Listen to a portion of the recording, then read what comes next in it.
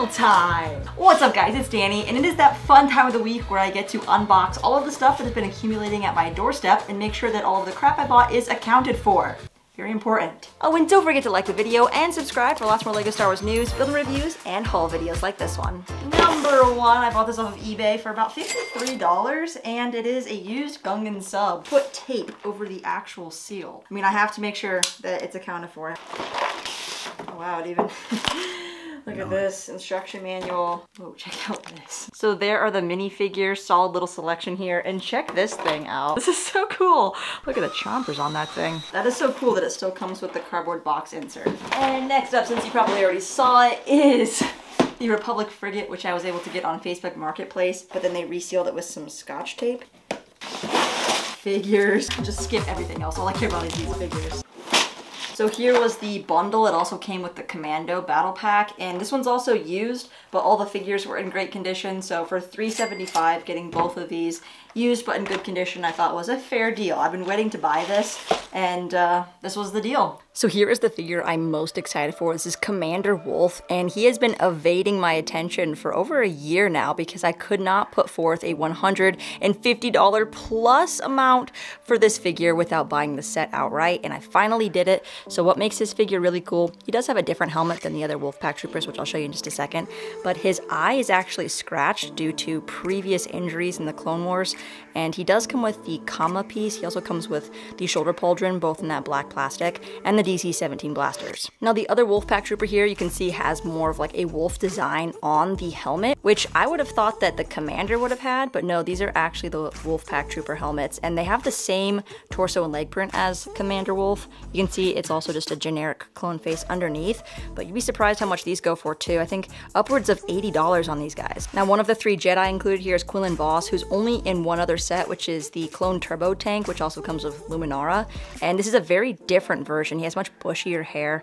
Here's the back print on this figure, but now I have both Quinlan Vos's, and I'm pretty happy about it because his name was mentioned in the Obi-Wan Kenobi show, and I just really hope we get to see him in live action. The other interesting looking Jedi here is Eve Koth, and we don't really see this guy too much. He has a very short amount of screen time in episode 3, so here he is up close, front and back. This head mold though is amazing. He is a Zebrak, and there you can see his face print a little bit better, obviously just printed on the front, but really cool headpiece. Now the last figure in this set is Clone Wars Yoda. Not as exciting, he's definitely a lot more common, but still a good figure to have in the set nonetheless. Ka-chow. So yeah, I think I already have like $300 worth of figures right here, let alone the actual sets themselves. So the stickers on this used set haven't even been applied yet. This is usually the first thing to get worn and used, and they're usually not applied straight, so huge win, I forgot that. Like, this makes it that much better.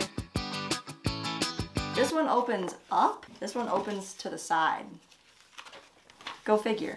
Look how shiny this box is. It's so beautiful. It's so shiny and glossy. For my standards, I can handle a few creases, not bad. What doesn't meet my standards is the way that this guy boxed a $300 Lego set. I opened it and what do I see? Just threw it straight into the box, and I'll pull a few pieces out and see if you can guess what the ship is. Did you guess it? It is none other than the Republic Venator with Palpatine, a pilot, a gunner, and a royal guard. Here's that creepy Chancellor Palpatine up close in those terribly red robes and the same shoulder pauldron as the ARC troopers. His eyes are just so creepy. Here is this clone pilot right here. You can see no leg printing, so it's before 2010.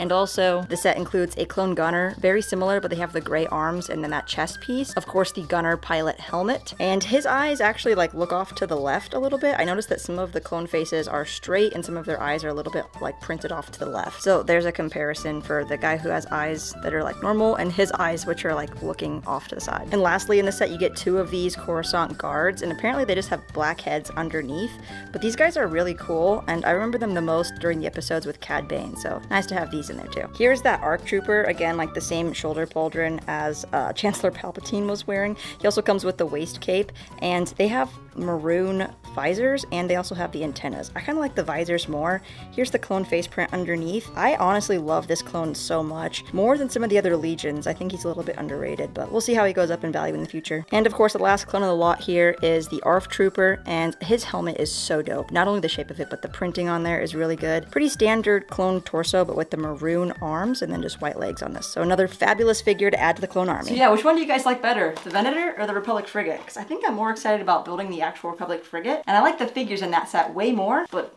bro, how can you be a Clone Wars fan and not have a Venator? So I had to get one. Clear. Okay, finally got my pre-order from Amazon, the ATTE, which the timing of sucked because I wanted to give this away during my Whatnot stream and it didn't arrive yet. I tried to buy one on Kohl's, that got canceled, but if you haven't used Whatnot yet, feel free to use my code in the description below. It'll give you $15 that you can spend on the app for anything, probably Lego, right? And it also gives me a referral bonus, so like, totally do it. Now the last big box here was also an eBay purchase that also arrived a little late. I was hoping to get this one for my last stream, and this one is going to be from Rogue One. I'll give you 3 seconds to guess. It is Krennic's Peanuts. Brand new, sealed in box Krennic's shuttle. It always smells like people's laundry detergent.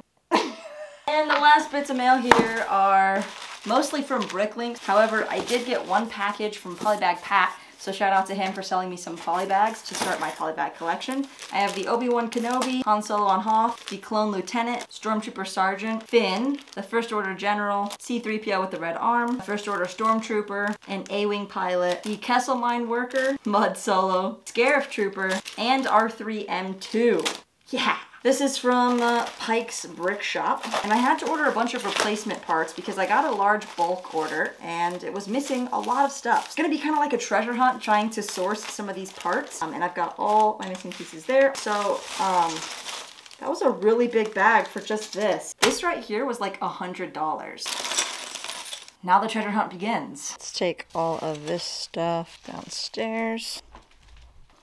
Welcome to the mess. No, it's not that messy. Look, I cleared off this entire table here. It was covered in stuff. So I just put that stuff on the floor. But it doesn't even end there. I finally got all of these sets washed. Oh my gosh, what a nightmare. So much stuff to part out. One of the figures that I got in the bulk lot looked like Sam Wessel, but what is this face? Fortunately though, I was able to reorder Sam Wessel's face. It only cost like $2 to get the right head, and now I have an $80 figure. Booyah. I also had this Sebulba that needed a new leg. Let's pop that bad boy on there. I also had a Super Battle Droid that didn't have any legs because those clips break, so I got a replacement for that. Also got these OG Tusken Raiders, but as you can see, the face print is just deplorable, so I actually got a new head for these guys. I got 2 of them, so boom. He's not actually as bad as I thought, but this one's still better, so I'm gonna go ahead and replace that. So we have like new Tusken Raiders now. And then I had 4 of these guys, but no heads. I even have the helmets. So I went ahead and bought a couple of more replacement heads so that I can finish these guys out. Now we can add these to the plate.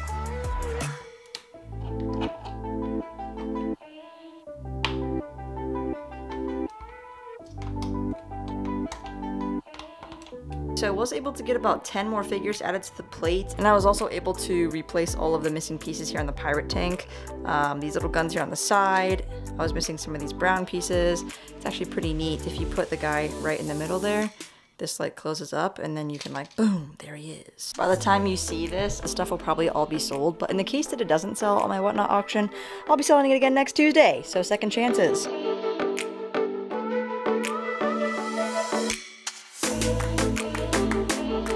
Now I am officially ready for the auction.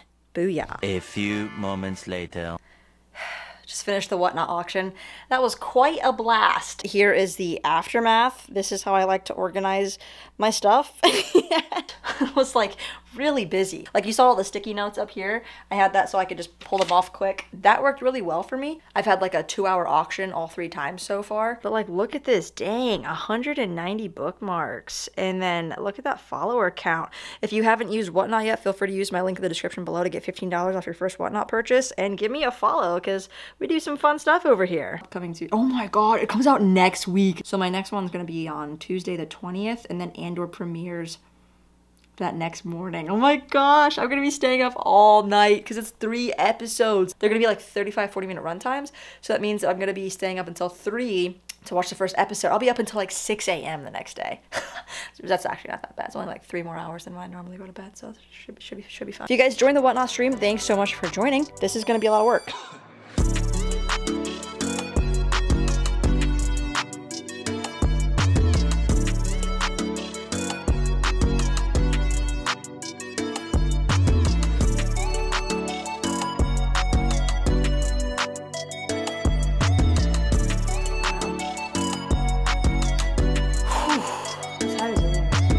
4 a.m. I didn't plan on staying up this late, but we did play Battlefront for about 2 hours, and I got everything packed that's in this box right here. That consolidates pretty quickly. Yeah, this was quite the video, from hauls and buying Lego to selling Lego and organizing Lego. A lot of Lego, nonetheless. So let me know in the comments below what your favorite part of this video was, what you'd like to see more of. And of course, don't forget to hit the like button and subscribe if you haven't already for lots more Lego Star Wars news, build reviews, and shopping hauls, and vlogs, and fun stuff like this. So until next time, guys, thank you for watching, and happy building.